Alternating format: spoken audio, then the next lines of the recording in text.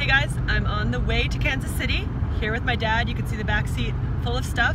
We asked you for some questions for him to answer about me, and the first one he's going to answer is what role he played in my life as a young soccer player. How much did he push me versus me just kind of being self-motivated.